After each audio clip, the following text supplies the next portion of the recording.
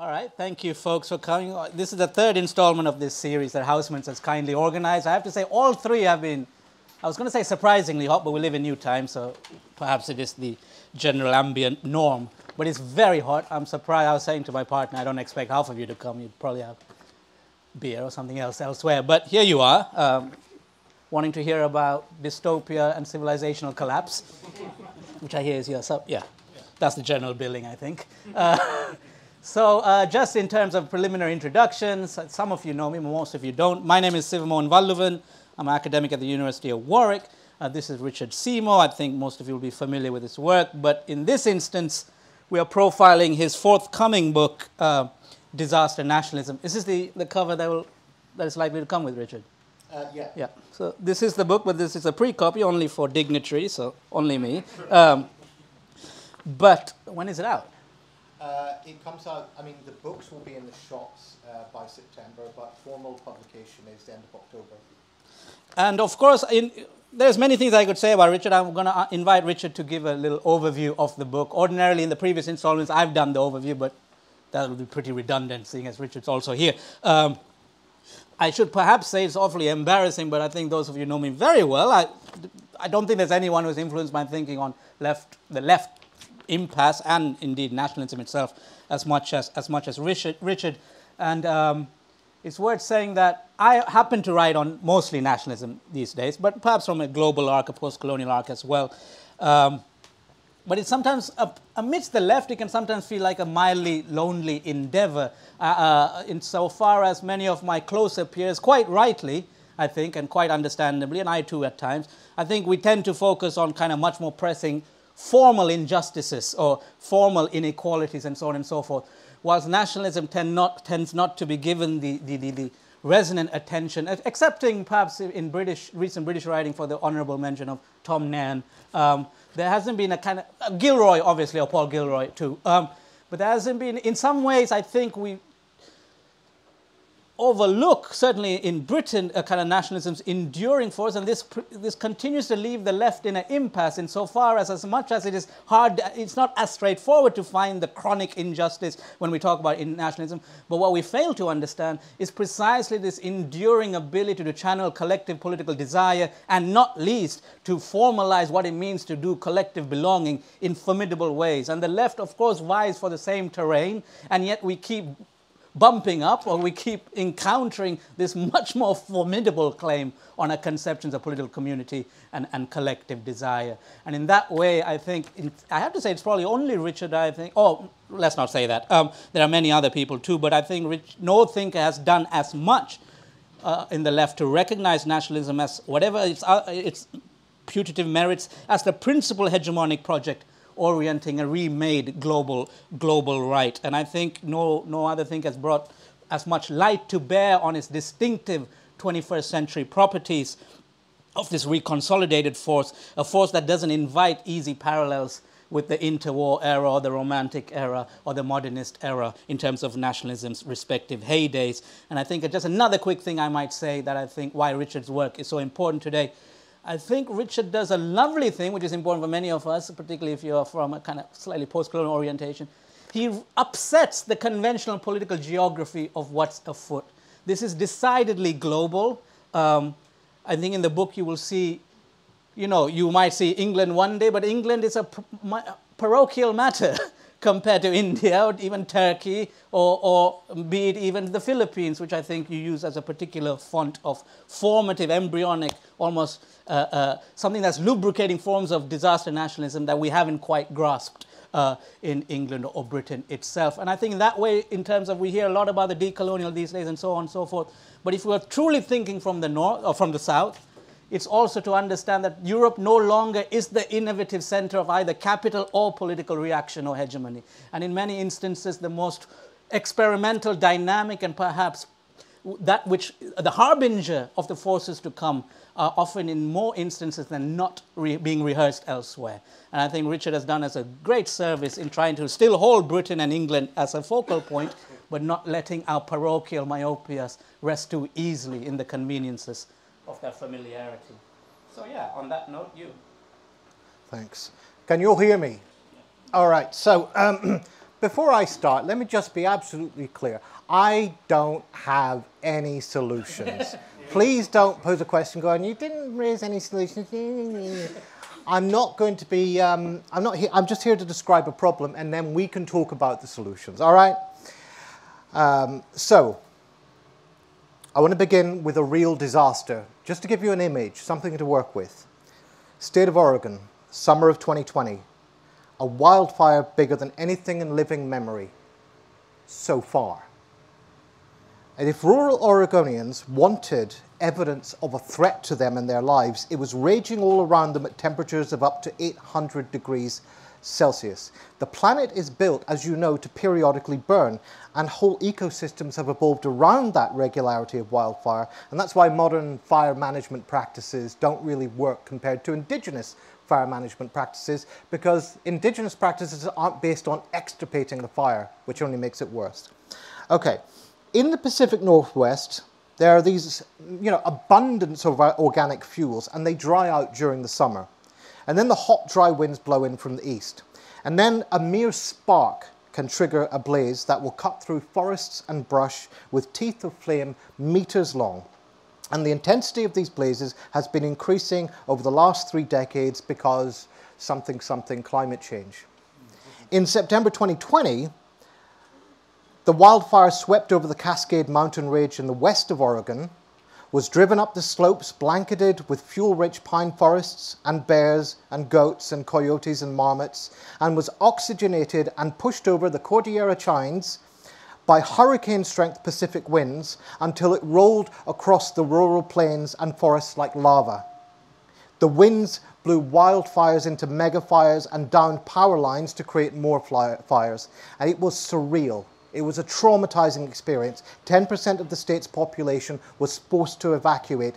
Thousands of homes were destroyed. 33 people actually killed in the blaze. And this acute disaster came hard upon a series of chronic disasters. Economic depression following the financial crash in 2008, soaring poverty rates, joblessness in rural areas, suicide rates soaring, pervasive alcoholism, the second highest addiction rates in the United States before the fentanyl crisis took off. We often hear that disasters bring people together. It's a nice idea, and Rebecca Solnit has written about this, disaster communities. As the crisis disrupts your ordinary suffering, misery, and alienation, and inflames utopian desires, people come together, but it ain't necessarily so. That only happens where the disaster doesn't disperse the community or exacerbate existing fault lines, like racial, ethnic fault lines, for example, and where there are already traditions of mutualism and self-help. Kai Erikson, whose work I commend to you, specializes in disasters, found not a single example of the famous democracy of distress or city of comrades in any of the disasters that he studied. Most pertinently, I recommend his book on the Buffalo Creek crisis in West Virginia, 1972. I won't go into it because we don't have time. But anyway, he found instead that the acute disaster frequently compounds long-brewing chronic disasters. Insidiously, the chronic disasters creep around and shut down a person's defenses without them noticing. They've reconciled themselves to the poverty, to the suicides, to the alcoholism, to everything else that's going on. And so, when the acute disaster comes, they experience something akin to, in his phrase, a psychological concussion. They experience a dull silence. They retreat to the survivalist enclaves of life. Lucy Easthope, who is a disaster response specialist, refers to the experience of hiraeth, which is a Welsh word meaning longing for a place to which there is no return. And then there's the hopelessness. There's a survivor of Buffalo Creek disaster that I just mentioned. She told Erikson, she said, I believe there will be wars and there will be a bomb-like thing that will just destroy this place to pieces. Some fool is going to blow it all up to pieces. Sure as I'm sitting here and you're sitting there, it'll happen. This doomerism is absolutely commonplace among survivors of disaster. Now, given this, the catastrophilia of the far right is something of a puzzle, because they can't stop fantasizing about imaginary disasters, Great Replacement, white genocide, love jihad, in India, FEMA death camps, bathroom predators, gender ideology. And in Oregon, this took the form of a spontaneous mass apocalyptic fantasy spread through social industry networks, because there's scant local news there. That's another chronic disaster. Spread primarily through local social industry networks, and then echoed by figures in authority, from local police to Donald Trump. Since 2017, white conservatives have been hearing from various sources, especially entertaining YouTube accounts, that this seditious group called Antifa was planning a massacre of white conservative Christians. These rumors were part of the original brew that produced QAnon, and in 2020, these white conservative Christians in rural Oregon looked at the COVID lockdown and they said, this is the tyranny we've been warning about. And they looked at Black Lives Matter and they said, this is the sedition that we've been warning about. They're burning the cities. They're coming for us. And so the rumor spreads that Antifa is the cause of the fires. It's just too weird. How else do you explain it? Somebody is doing something to us. The fires are caused by terrorists and paid mercenaries of the Democratic Party. Vigilantes then set up armed checkpoints. Some people refuse to evacuate. A man who's told to flee for his life is given a level 3 evacuation order. That means get out now, you're going to die. He says, I'm protecting my city. If I see people doing crap, I'm going to hurt them. Okay? Now, that wasn't the psychological concussion that other victims experienced as they fled, many of whom, years later, when you read their accounts, still can't sleep without dreaming about it. This was exciting. And it reminds me of Michael Billig's work on British fascists. I don't know if you know this guy. He's very interesting on nationalism. He did social psychological work on British fascists in the 70s. He interviewed National Front members. And, found these were basically mostly psychologically quite normal compared to other people, but they were addicted to being threatened. I just want to be threatened once, because then I can hit back. I can't shoot climate change or capitalism. These are abstractions, but I can shoot Antifa. And then I can take my guns to the streets and I can shoot Black Lives Matter. And then I can get to the Capitol and I can shoot the communists who run the government. Now this is obviously a misprision, that you're a false concreteness, because the target of my bullets will always be a phobic object. Antifa, cultural Marxists, Muslim terrorists, globalist Jews, social justice warriors. It'll be an abstraction that I happen to have been able to attach to a person that I can kill. It solves nothing because, like any symptom, it exists to avert solutions.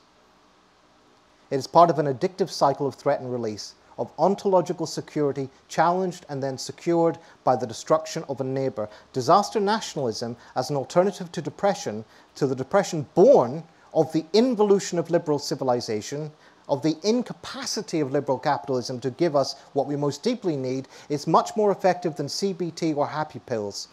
It says those demons in your head are real and you can kill them. Now, in my book, which you can't read now, you're not allowed, my book charts the rise of disaster nationalism from peak liberalism, the endlessly mythopoeticized 1990s, from the moment when Hindu nationalists demolished the Babri Masjid in Ayodhya. Pat Buchanan made a breakthrough for the nativist right in the Republican primaries. The European far right started to rack up significant votes through the hardening of the state induced by the war on terror, during which, as you'll recall, some of you won't recall, you're all shockingly young, but as those of you who are as elderly as I am will recall, the war on terror normalized torture, kidnapping, civilizational combat, renewed ethnic repressions, Islamophobic crackdowns. All of that was normalized. And in the context of that also, you had the consolidation of ethno-nationalist alliances globally, from Narendra Modi's pogrom in Gujarat to Ariel Sharon's flattening of the West Bank. It was all part of the war on terror. And then the concomitant expansion of far-right success across Europe in that context. Then the hardening of civil society by austerity, in which the undeserving poor are relentlessly monstered and scapegoated. And the contiguous rise of militias and anomic lone wolf fascism and various cyber-fascism amid all this decomposition. The real breakthroughs beginning with Narendra Modi's victory in 2014, not, Brexit or something. Brexit was a regional, provincial thing. It was our own local misfortune, really. By the way, just so I'm clear, I'm not going to be participating in any EU romance either. So anyway, Narendra Modi's breakthrough in 2014, widely celebrated by the business press, especially in America. His pogromist past completely forgotten by Obama and Downing Street. Then Trump's victory, Duterte's win on a pledge to murder millions of drug addicts. Exuberant about it. We're going to murder millions of... Actually, you know what? If you don't have a job, I'll give you one. Go out and murder a drug addict. That's what he said. It should be funny, but it's not. That's the general historical tendency for the rate of hilarity to decline as things become real. And then Bolsonaro's victory after a soft coup against the Workers' Party and so on. And what I say is this. First of all, it isn't the economy, stupid. Attempts to analyze the new far right, this inchoate global fascism, in terms of a displaced expression of material interests construed as concern for jobs and wages and whatever else, miss the mark. People repeatedly vote against so-called bread and butter issues if there's a chance for a symbolic win. The idea of enlightened self-interest, which we've inherited from classical political economy, never described how people really behaved. It described how people ought to be governed by pitting avaricious passions, self-interest, against subversive passions. I say we need to return to the theory of the passions, not bourgeois interest, and particularly to look at the role that persecutory and vengeful passions in the context of relentless social comparisons and the extolment of winners, like Donald Trump, so much winning. Where did he come from? The Apprentice. You know, they loved him, the media.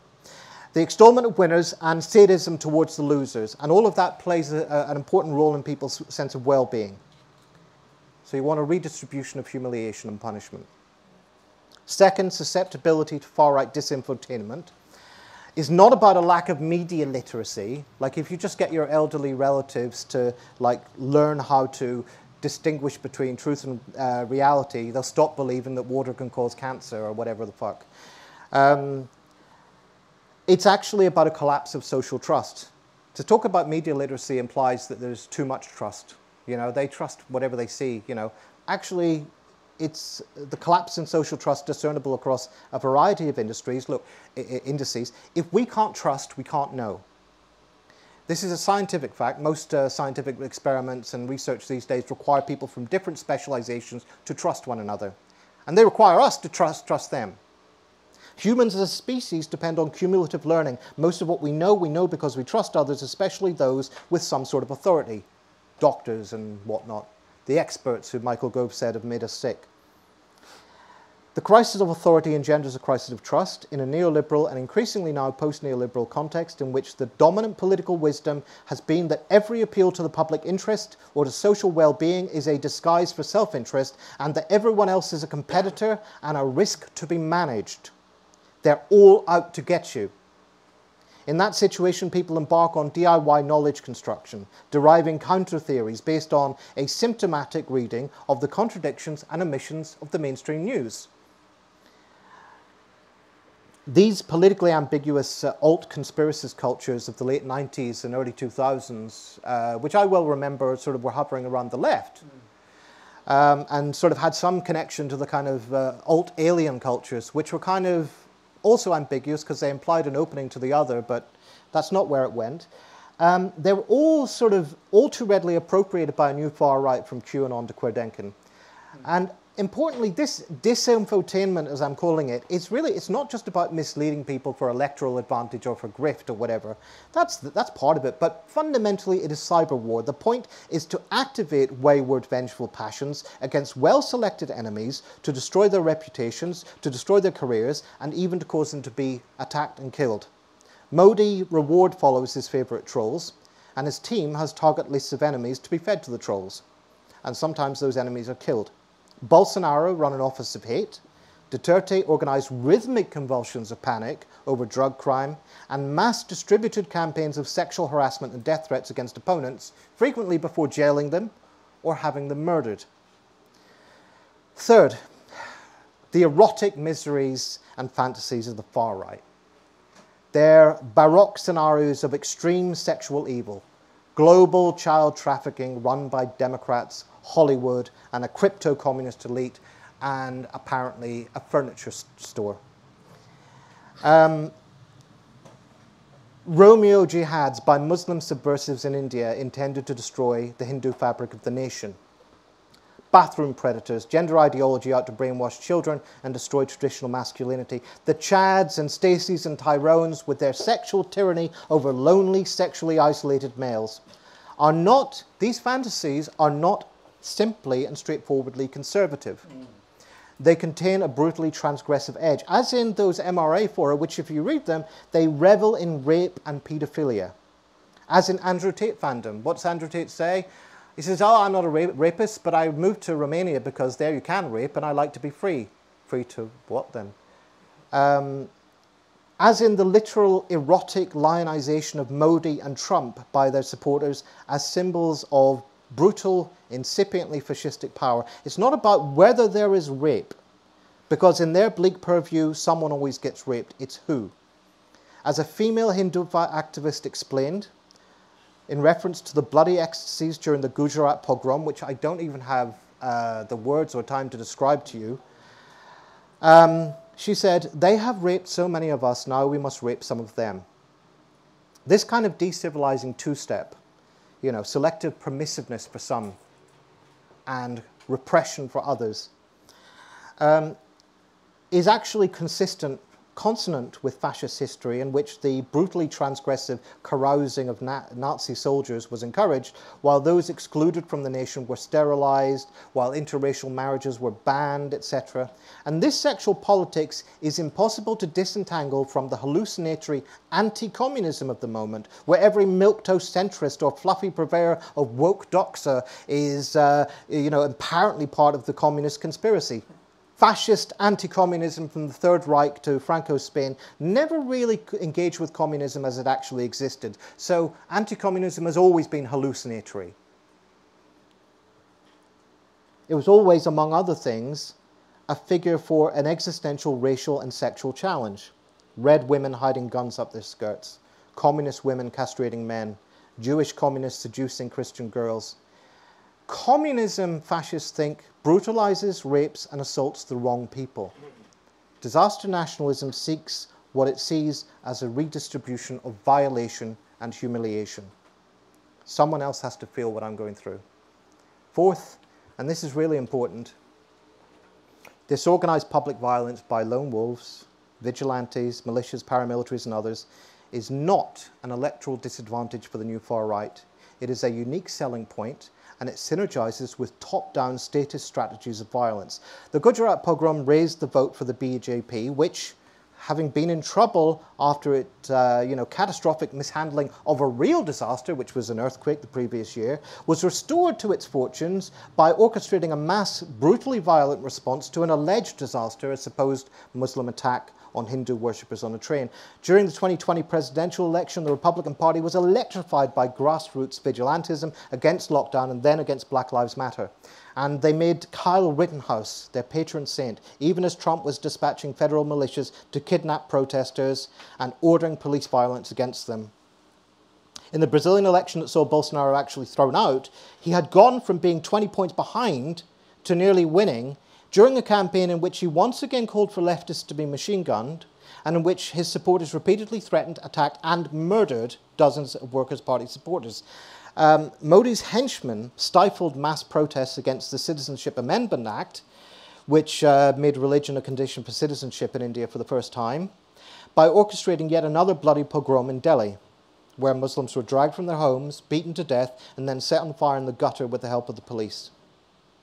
Duterte's death squad populism was wildly popular, keeping his approval ratings close to 90%, whatever else he did, however badly he performed, despite the fact that a majority of people polled feared that they or someone they knew would be killed by his anti-drug death squads. It might kill someone I know, but I'm bloody glad they're there.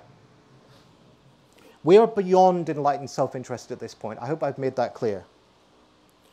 The critical point, the dangerous point, is when there is a dialectic of mutual radicalization between the violent base and the violent state. When the actions of the armed grassroots are celebrated and justified and protected by the political leadership, who then take it as an opportunity to accelerate their own repressive policies, to expand their violence, thus encouraging the base even further. And all of this bears on the political economy of the new far right, for they don't even pretend to offer what Michael Mann called class transcendence, which, interwar fascism pretends, we're anti-capitalist, we're going to, it wasn't really about abolishing class, but changing its spiritual meaning, nationalizing it. But they had a utopian imaginary too.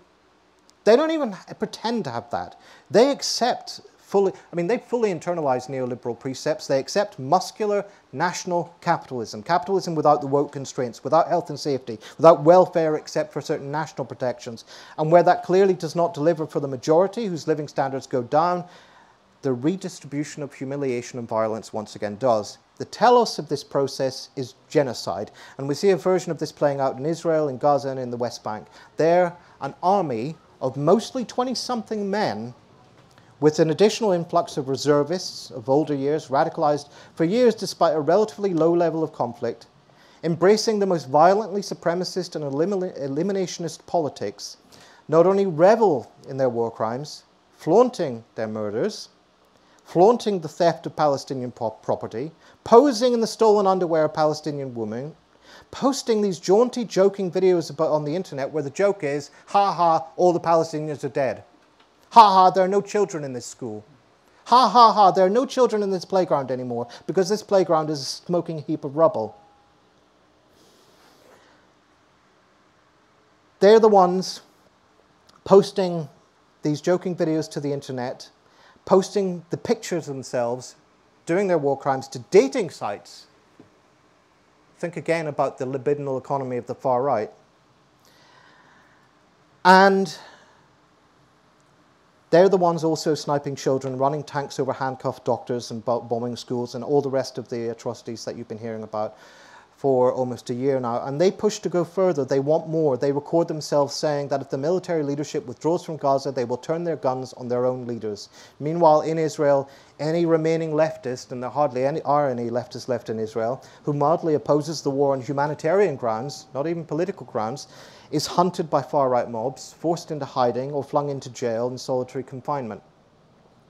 There is the opportunity that they, the Israeli far-right, have been waiting for a long, long time. The forlorn hope of ending their misery by killing the traitors and destroying a neighbour. And all of this is enabled and has been enabled by that curious symbiosis between the neoliberal hard centre flirting with racist authoritarianism and the racist far-right that has internalized so many neoliberal precepts. Two parties who thrive in different ways on cultivating hopelessness and vengeful affects among the people, pseudo-pessimism. And this is what it is to live in a dying civilization. Yay!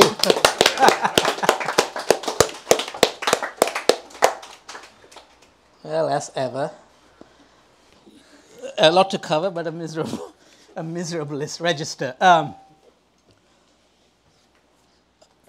I think that you say a lot about the psychic life of today's nationalism, but I want to push that because I think most of us were in Housmans, so we are confessed leftists. So that's the cross we have to bear. And of course we come in with certain intuitions, and we're accustomed to saying, oh yeah, economism is not, it shouldn't be overstated. We are accustomed ourselves to preempt that, oh, we don't want to do reductive analysis.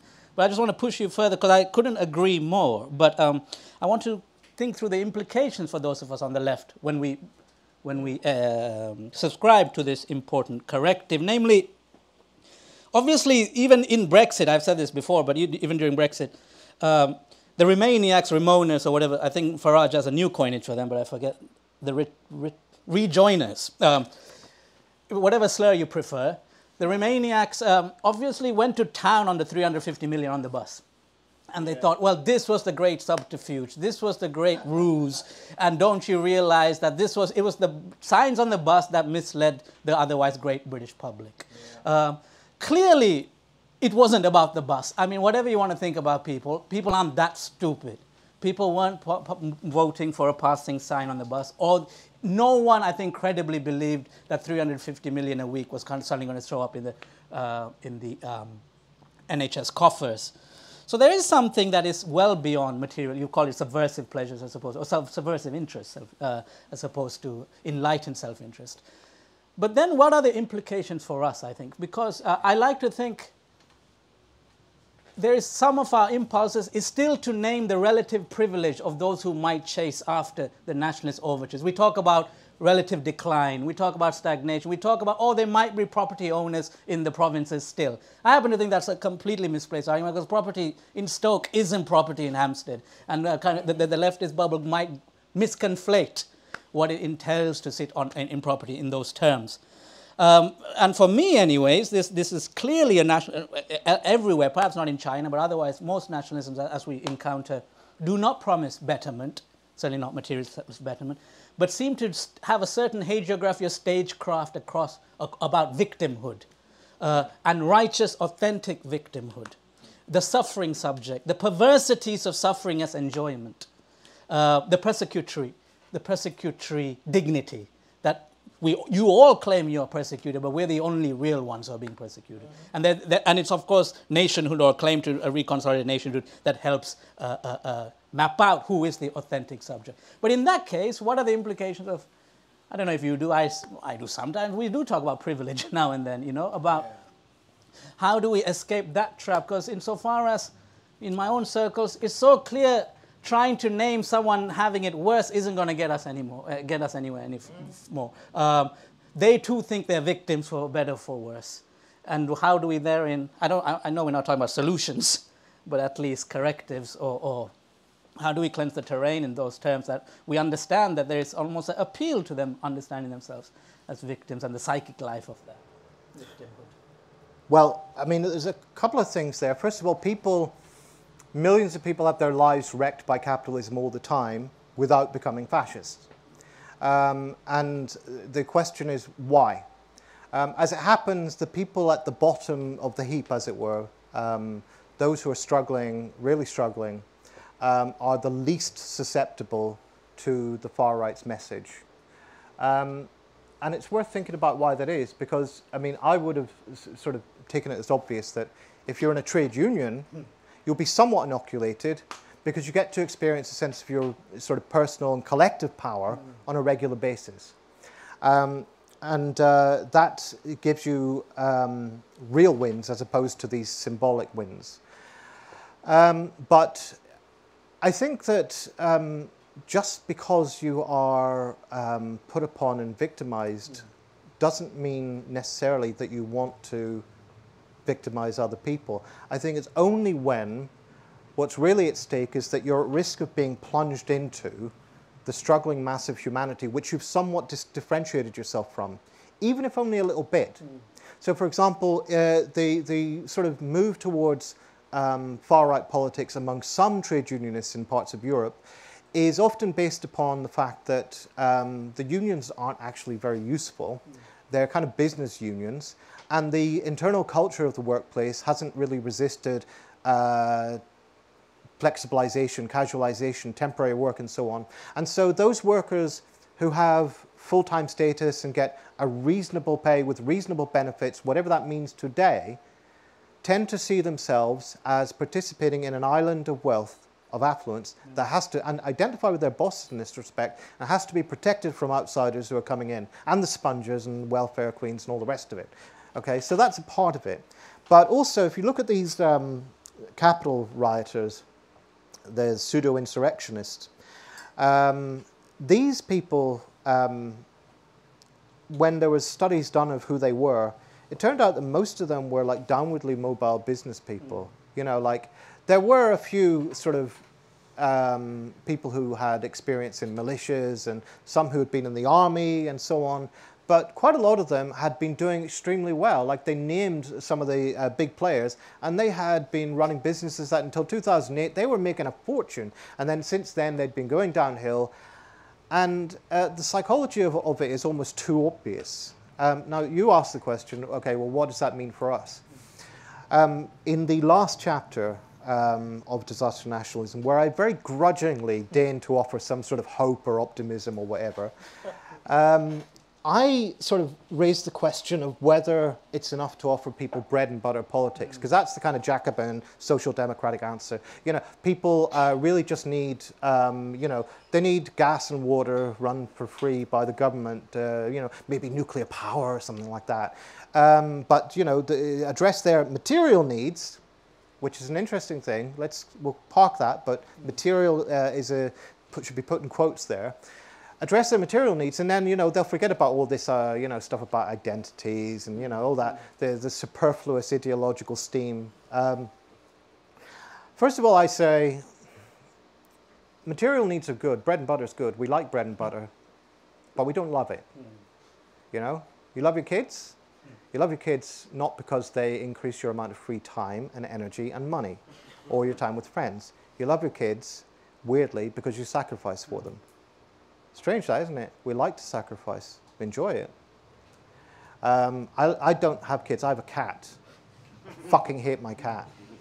But I also love her, even though she scratches and bullies me. That's a side point. But the point is, the things, the eros of a society, the capacity of that society to sustain relations of mutual love, have to be built. They have to be worked on. And so, you know, when you get people wheeling out these tired, clapped-out slogans about organizing and so on, that's where it comes from. It's not, you know, I mean, organizing just sounds so vapid. But I'll tell you, like, something I started doing recently. I started volunteering down the church, right? Why? Because, not because, like, you know, or not only because I wanted that nice virtuous feeling at the end of it, but because you can walk about this city and you'll regularly encounter people who need a bit of money or help or something. And you know, like most of the time, the tempting thing is just to walk straight past because I'm too busy. You know, I don't have any change. I'm not going to a bank machine to get you 20 quid to come back here. But actually, what I started doing, just look, this is an idea, all right? Just think about this. You ever heard of charity trolling?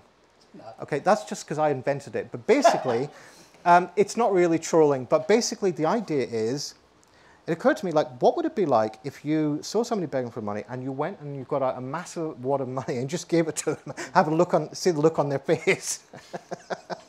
And it's actually, you know, like, because, and you're really giving them the money, but it's the surprise and delight and joy. Those encounters are really good. Now I thought, okay, great, fine. So occasionally I would do something like that, and like, you know, how much is like 5 copies of The Big Issue, you know? And then they say, I don't have 5. I don't want the big issue. Just take the money. The point is, I wanted to experience something like that on a much more regular basis, and I wanted to see what it was like when people actually lived as if relations of mutual love were real. And actually, you know, you go to these places and you're not just giving a bit of money, you're giving something of yourself, number one. Number two, everybody else is doing the same thing. And the rule in this church particularly, the rule is unconditional love for whoever walks in the door. Now, if that isn't a threat to capitalism, I mean, obviously these are nice churchy people. They're not going to threaten anything. But the point is that you know, this is not the norm in everyday life in this country. But you know, I've experienced enough of the dregs of left-wing organization and cooperativism and trade unionism and so on that I've seen elements of that there too. Yeah. I've seen, you know, like when you're out of money, somebody, you know, you're a left-wing party and you're out of money, somebody's going to give you some money. You know, if you need help with your house because you just got evicted, they're going to help you out. And that is solidarity. Yeah. So how do we... I sort of digressed and rambled so much, but the question is, how do we, you know, develop the opportunity for people to experience their power in a way that isn't about the power to put your foot in someone's neck? So I think, you know, we've gone through a phase where people experimented with horizontalism, you know, mutualism and all the rest of it. Fine, but it's unreliable. It doesn't generate sufficient institutional legacies to sustain itself. We've gone through a phase of trying to take over the Labour Party. I mean, that went the way it went. Because the Labour Party couldn't be transformed. I mean, I think possibly, you know, it could have been handled better, but the point is that experiment is now done. So I think you know, concretely in this situation, I would like to know, like, what are we doing with all those hundreds of thousands of Corbynistas and whatnot who were a member of a party and are no longer a member of a party and haven't really changed how they think and feel about things, and everything in their lives is organized to incentivize them to compete, to ignore other people, to engage in what Norman Gayris called a contract of mutual indifference. I would like to start by, thinking about how to construct a party. And I think that's a real problem now. And then, I would like to get to the point of all power to the Soviets. But what comes in between these 2 points, I don't know. No, amazing. I think actually later on maybe we can revisit.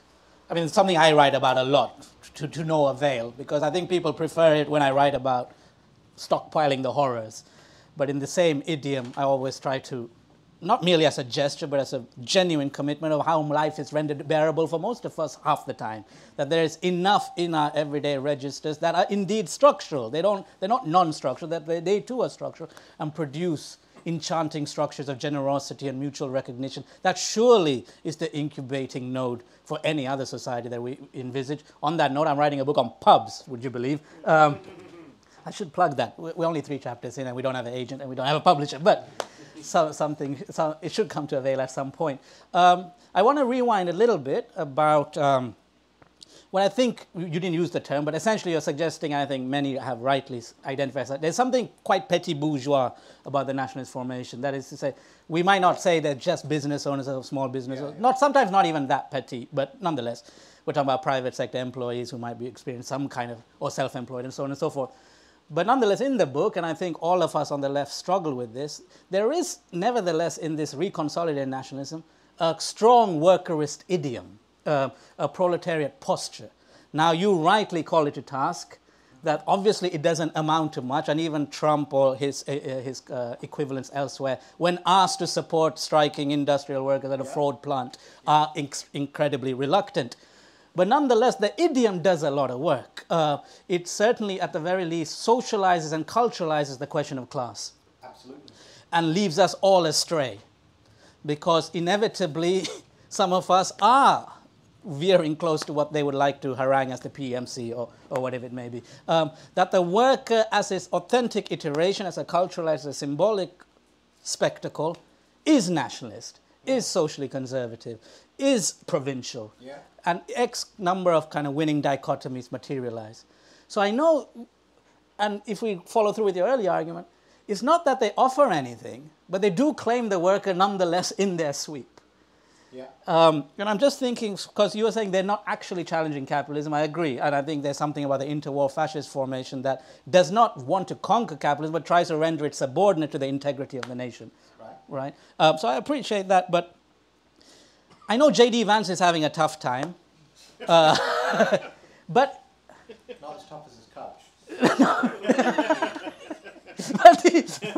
but he previews something, at least in the American register. There is something about these fellows who are much more pointedly post-liberal, are happy to rattle some protectionist fanfare, muscular national capital, but not just merely as entrepreneurial winners in a free market, but something about the state shall sponsor winners, or at least some. And then the kind of modeling of China lurks, I think, in the unsaid distance. 100%.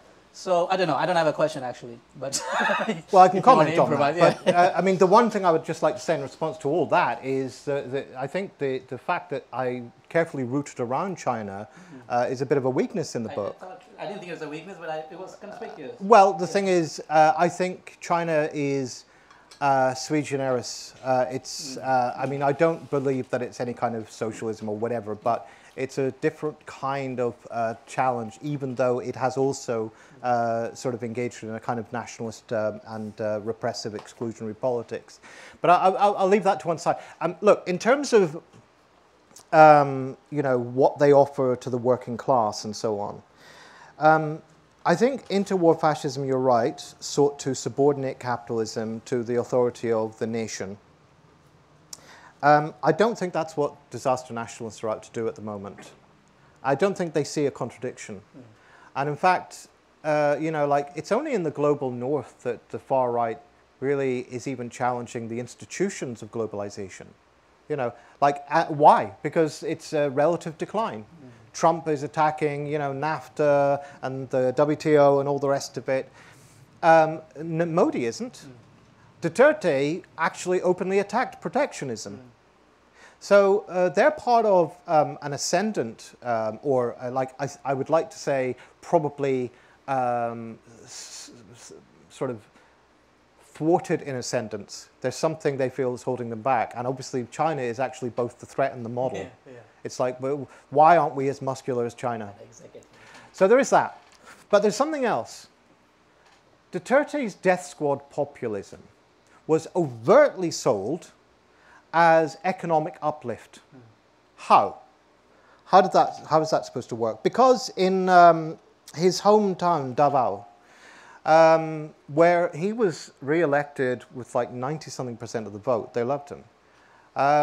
He had done the same thing. You know, he'd organized death squads, often with the cooperation of the Communist Party, by the way, Communist Party militants. He got them involved, which tells you something about the Philippine Communist Party. These people joined the first Duterte administration, then were driven out, and then were red tagged, and their members were witch hunted and all. Fucking walk straight into the gin trap of your own making. Anyway, but the idea was, he's going to go out on television and call out corruption every other week. He's going to have the corrupt people killed, have the criminals killed. Once you have security in the streets, the businesses will come, the investment will come. And that's what he took nationwide. So we're going to raise the living standard of the working majority, you know, the people in poverty who are actually probably a majority in the Philippines. You know, it's like by destroying the morally corrupt parts of the working class, namely those on drugs. Okay, so that was the promise. Now then, how is that supposed to work? That works because the nation has been reconstrued as a bundle of resources. That's there's a great book about Indian nationalism. I think it's called Brand New Nation. Right, which talks about how you know, say in the 1990s when India was neoliberalizing and they were abandoning the sort of post-war, well, what remained of the post-war welfare state and all the rest of it.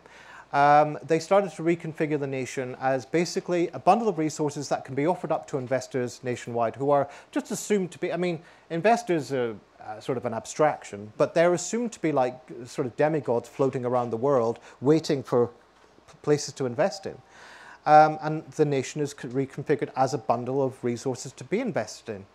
And once you have it like that, as Core points out, that actually works quite well, you know, synergizes quite well with hypernationalism. You know, it basically allows you to configure the problem within the nation as morally decadent elements causing capitalist decline. So you don't really ever have to even confront the problem of capital. You know, except to say, as Donald Trump would say, you know, well, capitalism hasn't been working very well of late, except when he was in office, in which case, best growth ever, most people employed ever, best, you know, everything was the best. Yes, there's a sense in which they recognize, intuitively, I think, I don't think they have a sophisticated political economy or anything like that, I think they recognize intuitively that what some would call recognition is an integral part of any economy. And that recognition is bound up with the distribution of rewards and incentives. And that it isn't actually, you know, like historically we on the left would have said, well, you know, if you're told that you're respected and you're recognized and they, you know, like all the rest of it, but you get bottom wages and they treat you like shit, then you're not really recognized and people won't accept that. But I think they found ways to offer people forms of compensatory recognition. Yeah. Like, you know, this whole idea that the Tories were going to level up, you know, the Boris Johnson and all the rest of them were going to level up. They weren't really offering very much. They were basically offering a version of, you know, we're going to let status sectors of capital have a whole bunch of money to, and, you know, nepotistic sectors and to build in these areas. But there's going to be growth, there's going to be jobs, You're going to get railways and, you know, roads and all the rest of it. The potholes are going to be filled because, you know, obviously in small towns, all they care about is potholes.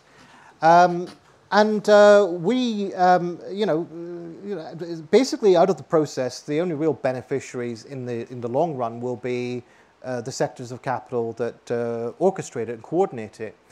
But it's better than nothing, and the attention, you know, like these dying towns where people are fleeing from, it's better than nothing. No, I think Johnsonianism, I mean, obviously it's briefly lived, but I do think he hinted at something akin to a nationalist parlaying of right Keynesianism, or it certainly wasn't as austerian, or didn't, it might have been by stealth, but wasn't vocally moralizing about the moral authority of austerity and the market market morality.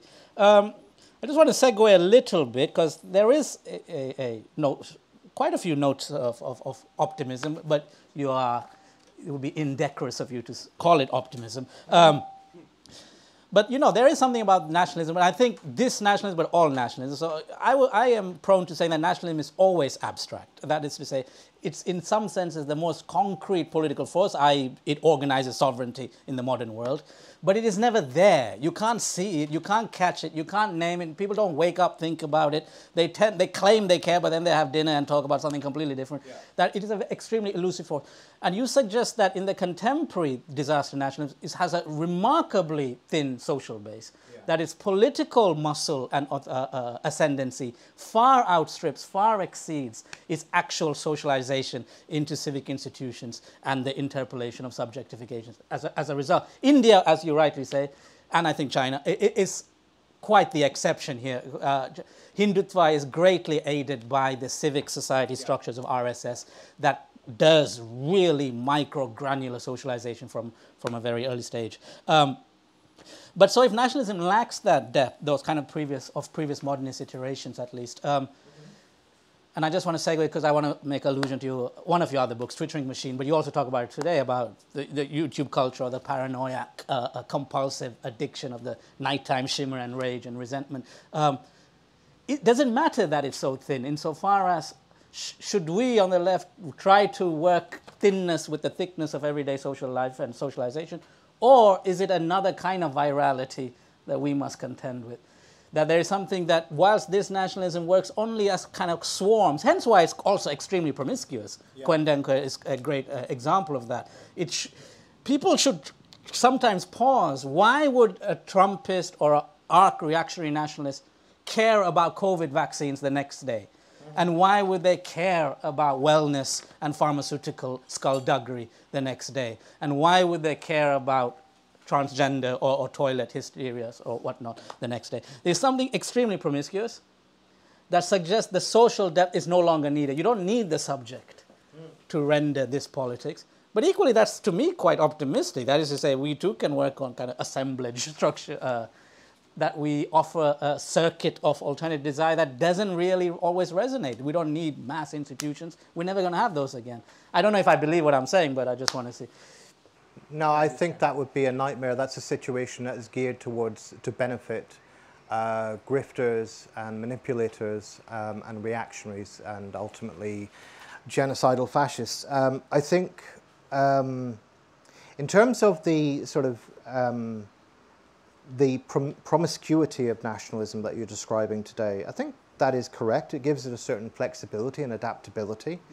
However, I think one of their problems is that they're thriving on what Aristotle would call thora, the imminent processes of decay in capitalism and sort of liberal civilization. They are not thriving on the basis of any great depth of reservoirs of intellectual, ideological, or political conviction, right? They're thriving on reservoirs of passion, of emotion for sure, which they have learned how to leverage, and they have learned how to use the techniques of micro-celebrity and so on to parlay these emotions in the directions that they want. But this does, and you know, like, I mean, it enables them to sort of navigate. So, for example, what are they saying now in America? The far right is for crypto. Like 4 years ago, they weren't for crypto. Now they're for crypto. And whether are they for the TikTok ban, we don't know. I think they probably are, but maybe they'll come out against it. They just need a bit of flexibility on this front. But if they faced a real organized alternative of any scale, and I'm talking about even if it was not, especially leftist, some kind of recalcitrant social democratic formation might even be enough to do the trick. Though I think that's what we're not going to see again because of climate change and what that will do to prices and supply chains and so on.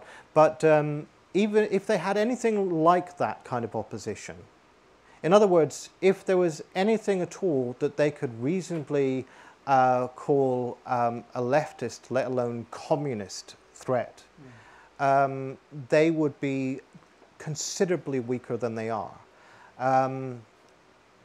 Because the processes that are currently parlaying as the sort of degeneration and decadence of late capitalism, liberal civilization, etc., would have an alternative expression as the development and, let's say, the nucleus of something of an alternative way of living.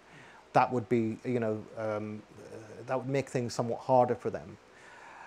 So I also think that when we talk about the power of networks, we should look at what the research shows us. So there's some research from the United States, Jen Schrader, who's an academic at North Carolina, and she looked at how people organized on Twitter, other platforms and so on, and how, particularly how the conservatives managed to gain such an edge. And basically discovered, hardly amazingly, that it favors those who have top-down hierarchical organization, who have funds, who have structures of leadership and accountability, and who can say, right, I want you to set up an office of hate, and I want that office of hate to be populated by people who are committed to this, this, and this, and I want you to recruit volunteers online to encourage, to stimulate swarms, okay? Now, we could do something like that, but I don't think that's quite the way in which we want to do politics. So I think, and also I think it keeps people in a state of relative weakness and disarticulation. Atomization is the classical term. And fundamentally, finally, fascism is a real threat. It's a real danger.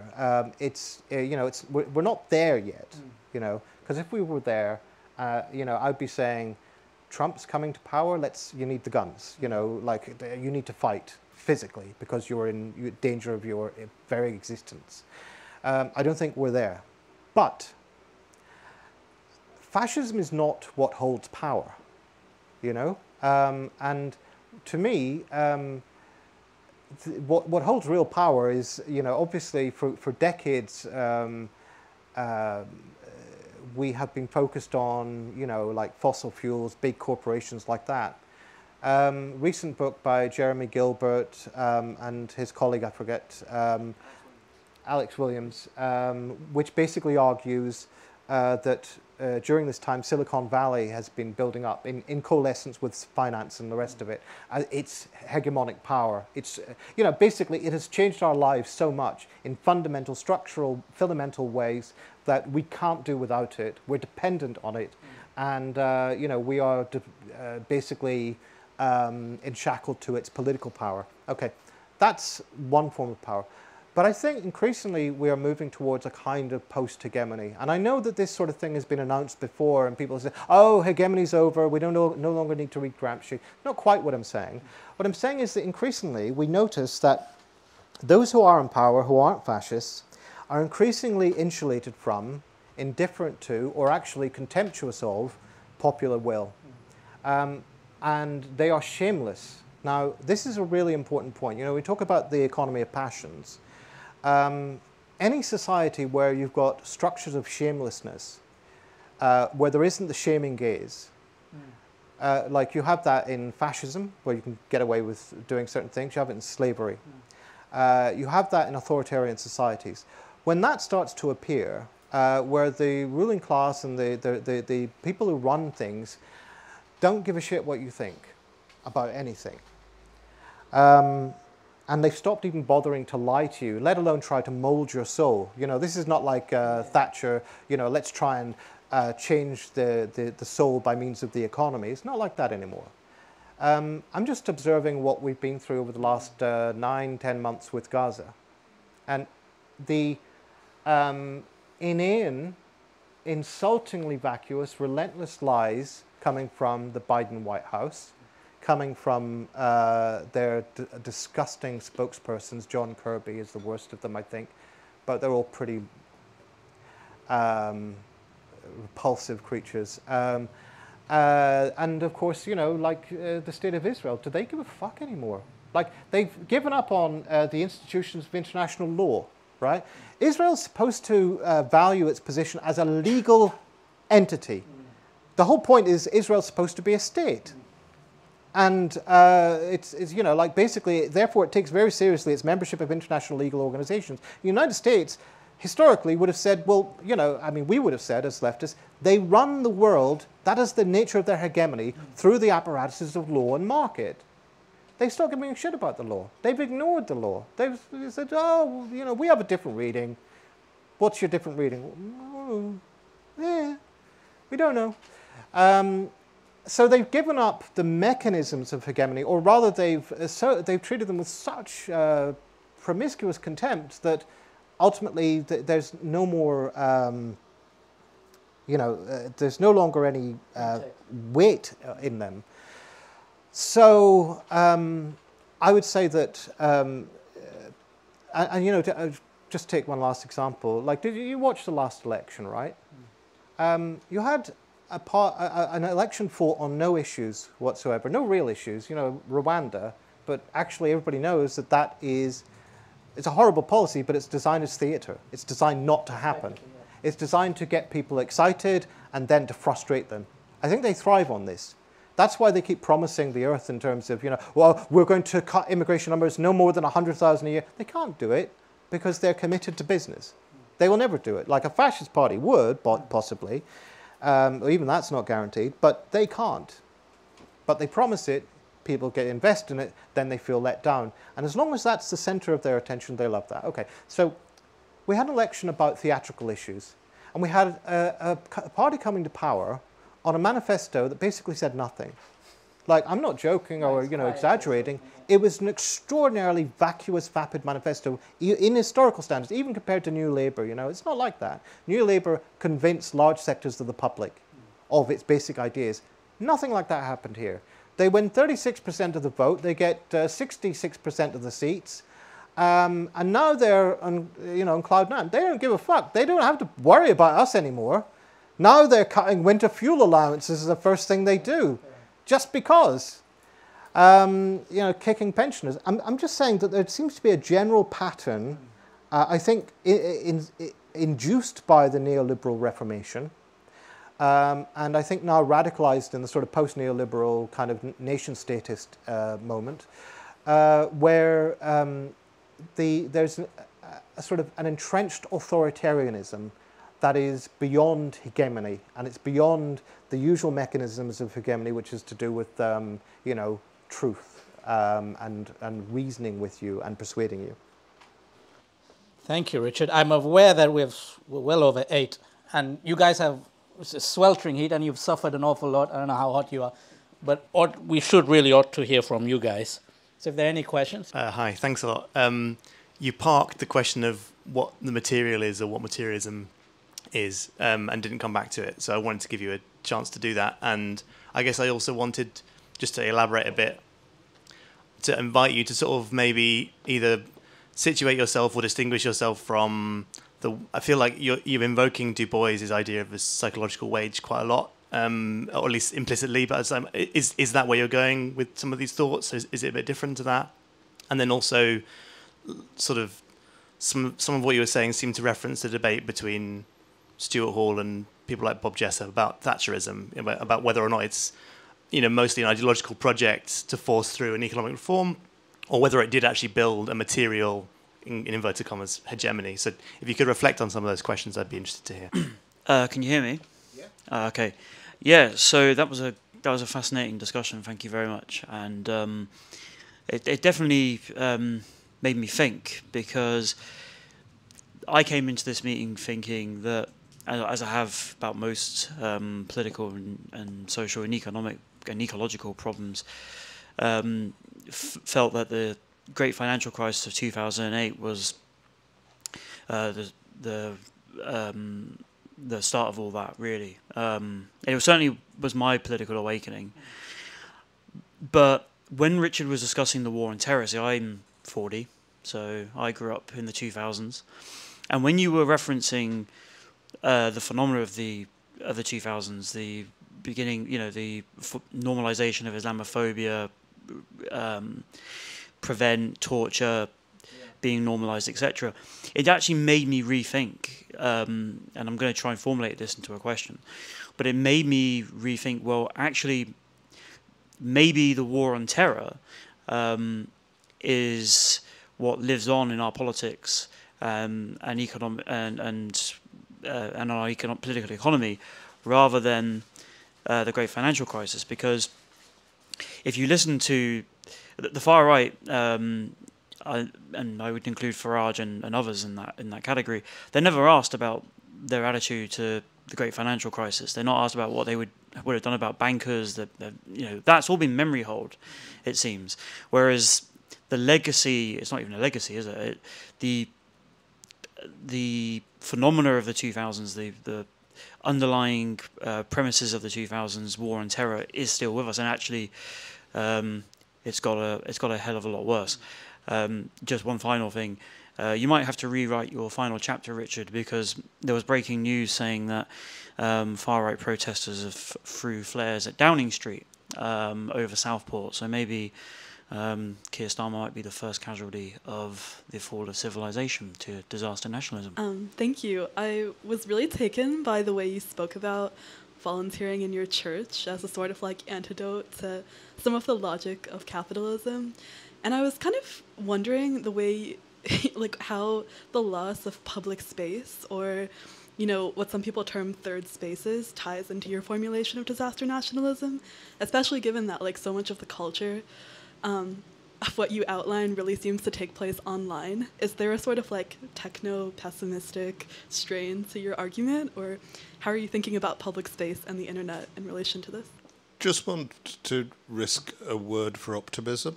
I mean, not too much optimism, because things obviously in many ways are very bad. And in general, a kind of collapse of the social fabric and millions of people waiting for hospital appointments and so on.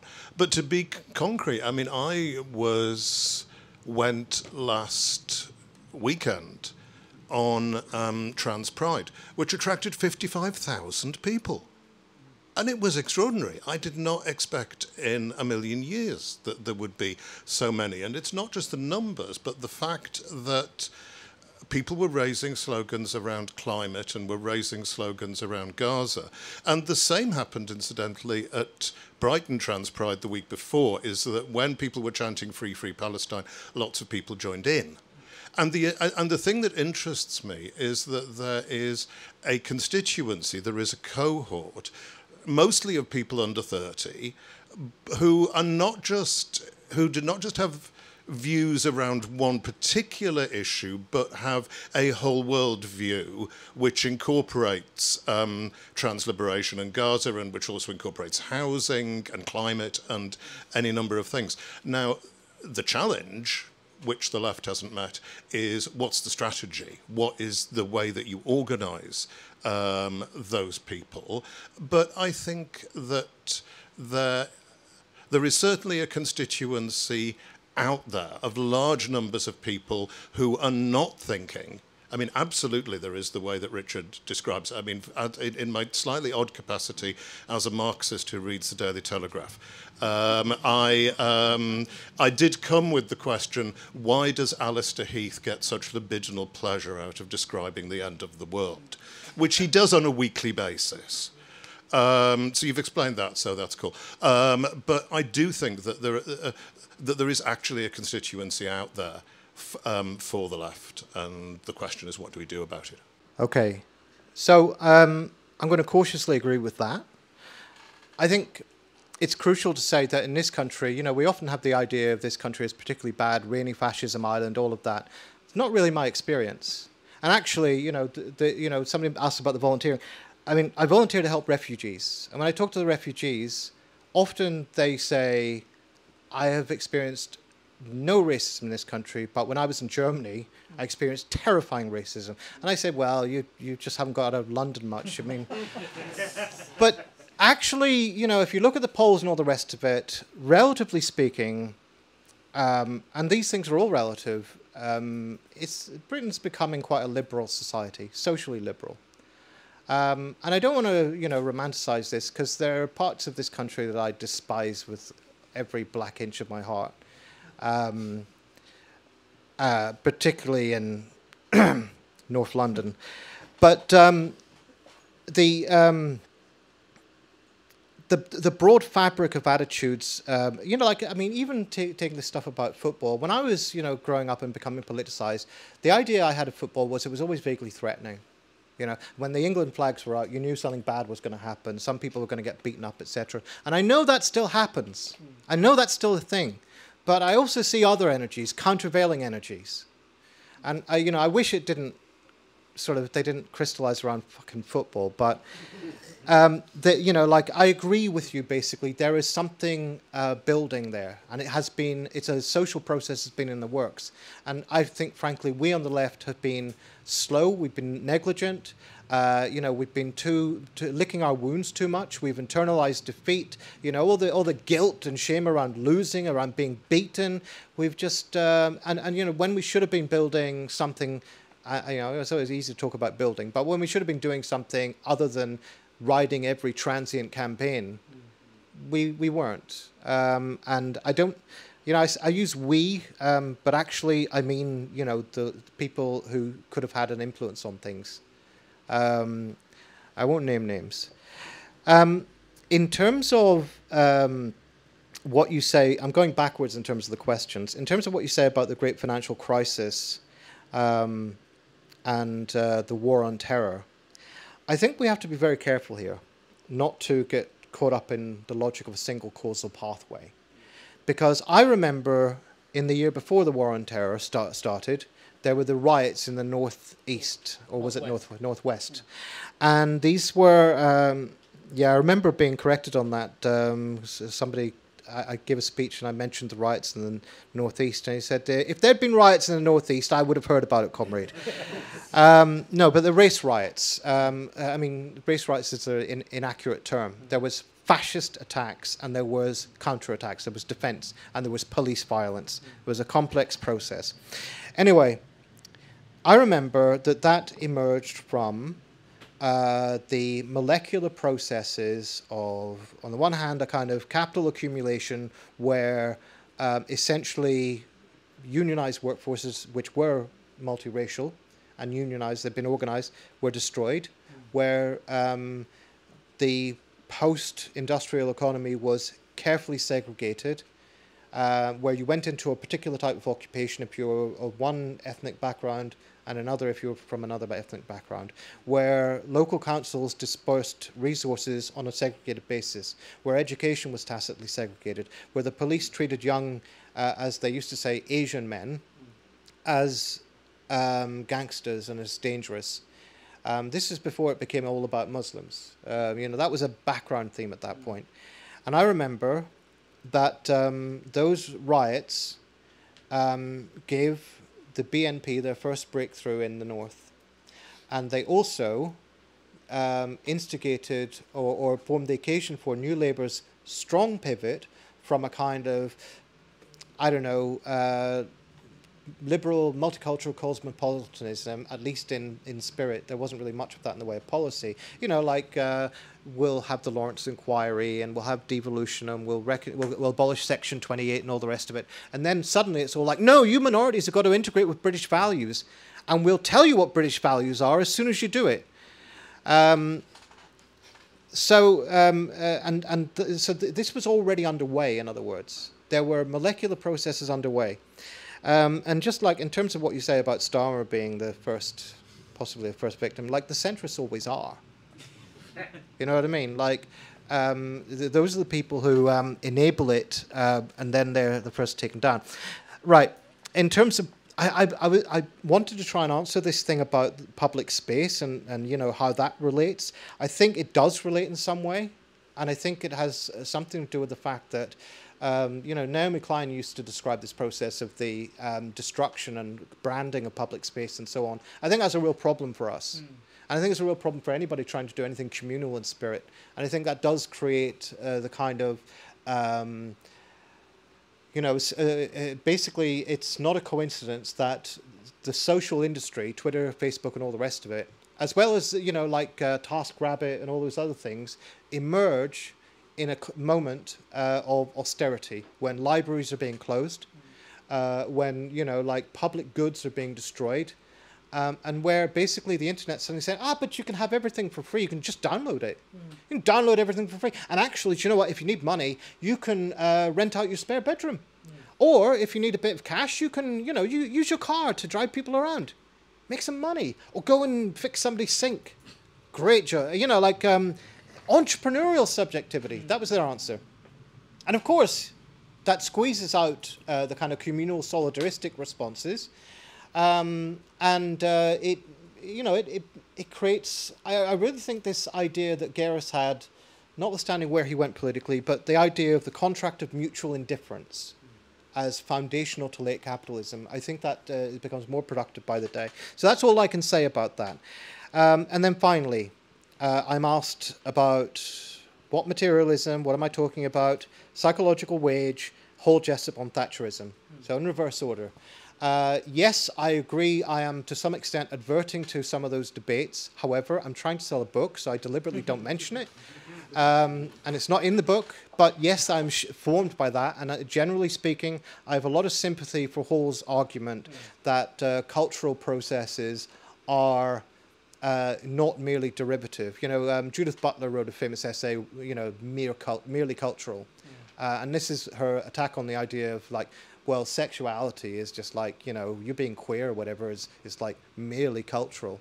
Actually, you know, when we talk about materialism, which I will come back to in a moment, it's as material as it gets. You know, it's part of your sensuous existence. It's part of your well-being. And I really think the left has historically underestimated sexuality, which is why I put it right at the center of disaster nationalism. And not just to be dirty. Yes, I'm referencing the psychological wage, but to be honest with you, it's overdone. Everybody goes on about the psychological wage. I'm trying to concretize it as much as I can, and hence my recourse to, you know, like Lacanian psychoanalysis and passions theory and all the other stuff, which is, you know, you don't have to accept those theoretical idioms in order to get something out of it, because it's just to enable a type of explanation to happen.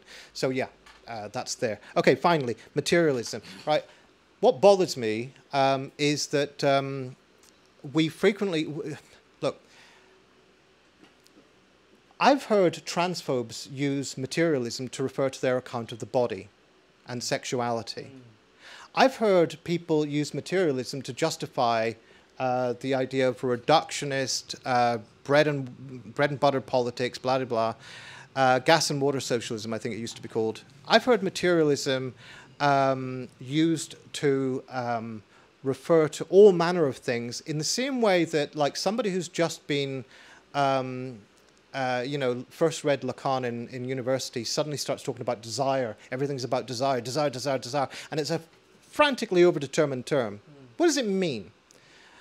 I think Marx's dialectic, if you really want to take it seriously, all this, you know, like it starts with, you know, the idea of social labor, the value form, and then it's a dialectic of unfolding categories. It is not a physicalist materialism of the kind that we're familiar with. It is not materialism of the kind that Dawkins uses. It is not materialism of the kind that is commonplace in bourgeois culture. It is actually constantly insisting that there are immaterial causes in the world. And actually, if you look at it, the basis of its materialism is Aristotelian naturalism. Aristotelian naturalism and the whole apparatus is 4 causes: material, efficient, final, and formal, and so on. And the whole dialectic of forms, essences, and immanent laws, and so on, is based upon matter itself. You know, Aristotle, what does he say? He says matter itself is nothing. It's pure potentiality without attributes. If you ever have matter by itself, which is something you never see in nature, then you don't have anything. But any actual substance is matter and form. What is form? It's something immaterial. It's the active principle.